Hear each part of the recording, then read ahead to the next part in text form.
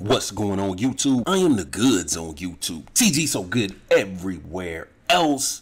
Today I'm going to show you how to replace the edit player menu stance.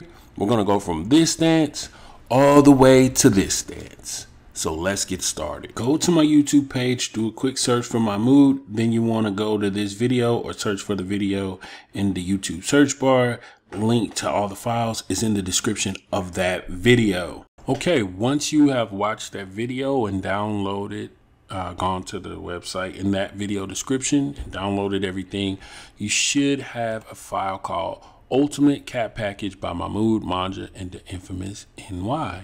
Okay, then you want to open up that zip file you can just double click it and go into it. There's a file called menuplayer.if.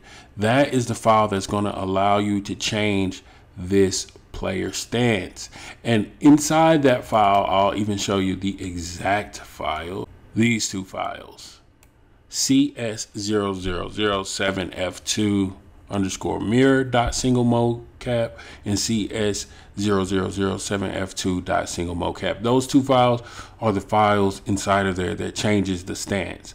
Single mocap files and I think multi mocap files are like files, animation files basically for players. So I could really change any of these single mocap files. I could copy it to my desktop, change the name.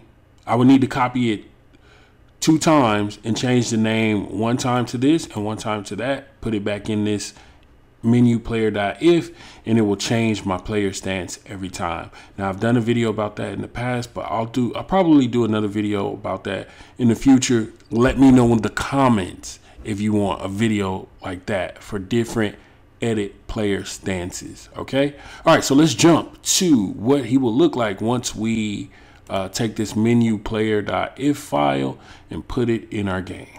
And you just put it in your modded folder, by the way. So let's see.